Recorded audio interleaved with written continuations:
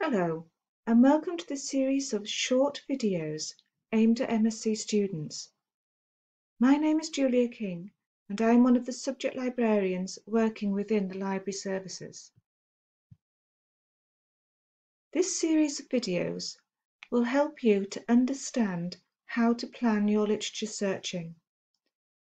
It will help you to know which resources to use to find relevant information to support your topic or subject area of research for your dissertation. We will look at how you can manage the information you are finding, and finally, we will look at how you can use that information in an ethical and academic manner by using the APA referencing system. According to Norm in 2012, a literature review attempts to integrate what other people have done and said, to criticize previous scholarly works, to build bridges between related topic areas, and/or identify the central issues in a field.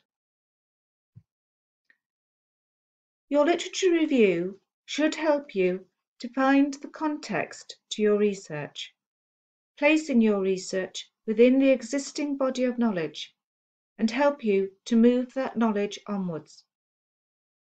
It will increase your awareness of other researchers' work, what has gone before, what is currently being studied, and what could be the focus for future research.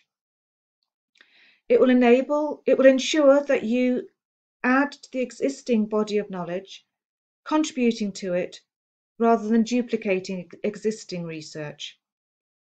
And it will also allow you to plan for future research or identify desirable projects.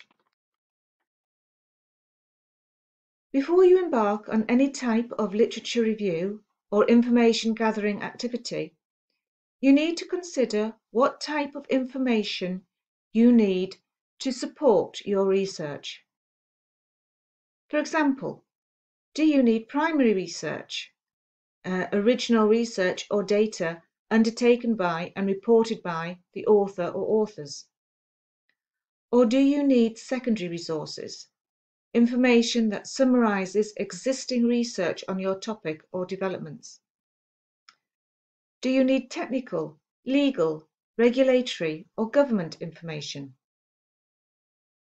The types of resources that you could draw upon include textbooks, industry or sector reports, financial information, technical reports, government or professional bodies' publications, journal articles, review articles, conference papers, previous dissertations, statistics, newspapers, or trade magazines, all of which are available in our library collections. In the next video, we'll look at how you can access resources to find relevant information using library search.